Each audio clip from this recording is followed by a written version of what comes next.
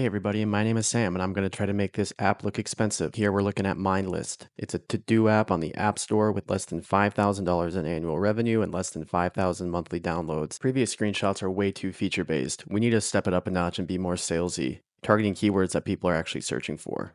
Next, I want to take users on what I call the install journey. All of your imagery should be pushing users from left to right so that they eventually land on that install button. Considering the use cases of this app, I wanted to give it a real hand-drawn aesthetic, appealing to the inner child of the user, making them think that this is fun, but also they can be organized too. For some reason, I felt like our blue rocket ship really represented this idea best. Don't ask me why, it just felt good in the moment. I wanted to add a little salt to the dish by some filler imagery, hand-drawn notebooks, hand-drawn lesson planners, etc.